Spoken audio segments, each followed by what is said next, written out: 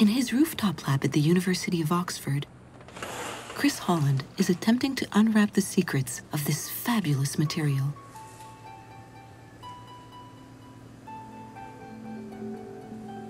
He studies Nephila, a species of tropical spider known to make massive webs.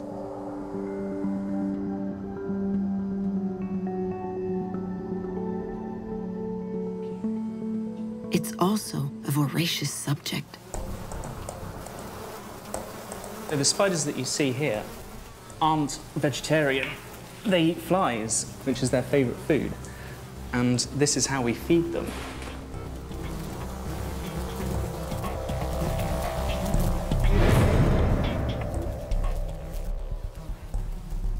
Spider silk is an amazing material.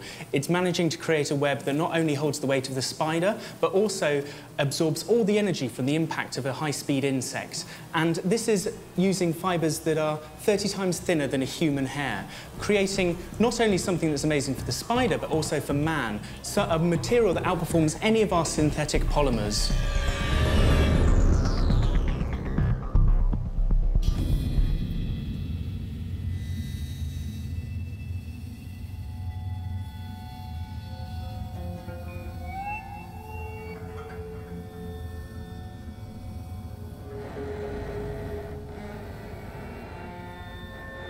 In order to study this material, Chris Holland harmlessly immobilizes the spiders and reels silk from them up to 30 meters at a time.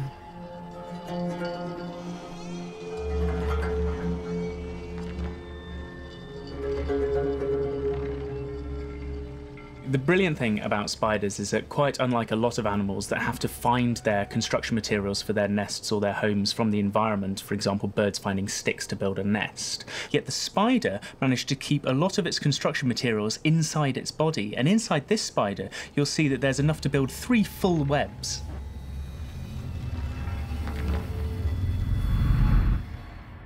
Unspun silk is stored in the spider as a sort of protein soup floating in chaos. But as this soup is pulled through a specially shaped gland in the body, it undergoes an almost instantaneous transformation. As it comes out of the spider's body, the silk changes state and becomes solid. Silk is made up of 2 types of proteins: long proteins, which are perfectly aligned by spinning to create strength, and other proteins randomly linked to create elasticity. Compared weight to weight, spider silk is stronger than steel and tougher than Kevlar.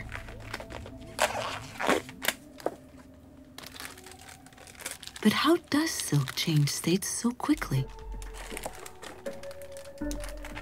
In order to explain this mystery, which fascinates scientists, Chris Holland prepares a mixture made from corn flour. This is an example of a non-Newtonian material, and it's something that behaves either as a liquid or a solid, depending on how much energy you put into it. If I try and put my hand in very, very slowly, you'll see that it sinks. But however, if I try and put my hand in very, very quickly, you'll see it behaves much more like a solid and quite differently. If I take out this material, if I put energy into it very quickly, I can crumble it like a solid, but then very slowly, and it turns again into a liquid. Inside the silk gland, the unspun silk behaves very, very similar to the material that we're using here. It's starting to be sheared very, very slowly because the silk gland is so fat. But as the silk gland narrows, the energy put into the unspun silk dope gets faster and faster and faster, and it transforms from a liquid gel into a solid fibre. The spider has several silk glands. This enables it to vary the material properties of the silk it produces, such as strength, density, or diameter, depending on its needs. Spinning a web is a highly complex and carefully choreographed operation. The first threads, stretched out in a star shape to form a core support structure, are made with the strongest silk.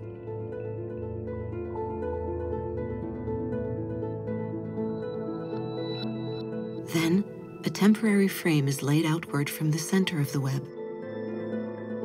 At this point, the nature of the silk changes, the spider moves back in towards the center, releasing a highly sticky, elastic silk.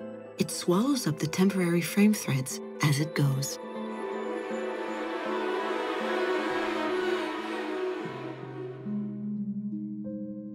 This trap's lethal weapon is sticky silk. Under an electron microscope, we see a string of pearls which form upon contact with the humidity in the air. These are minuscule droplets of glue. So as not to get caught in its own web, the spider coats the tips of its legs with a kind of wax which doesn't stick to the glue. Early morning dewdrops reveal the perfect geometry of these structures.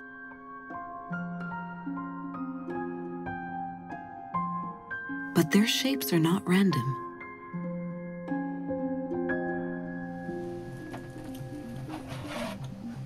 Thomas Hesselberg, another researcher with the Oxford Silk Group, has his subjects working in special frames carefully arranged on the shelves of his lab.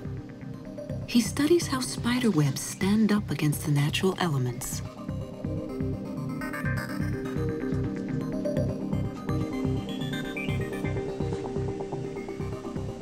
If it's very windy, the spider will usually not build a web at all.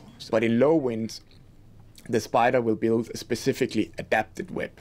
So that means it will build smaller webs, takes shorter time to build, but also is less likely to be destroyed by the wind. In the university's wind tunnel, the researcher positions a spider on its web and gradually turns up the wind velocity. The circular form is an asset since it distributes forces evenly over the entire surface of the web, but only up to a point.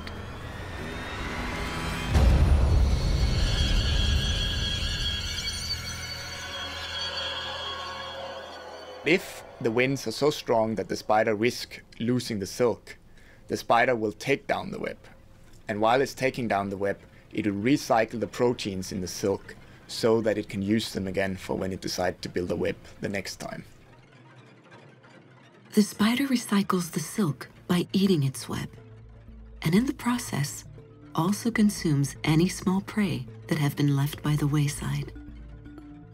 Generally, the spider destroys and rebuilds its web once or twice each day.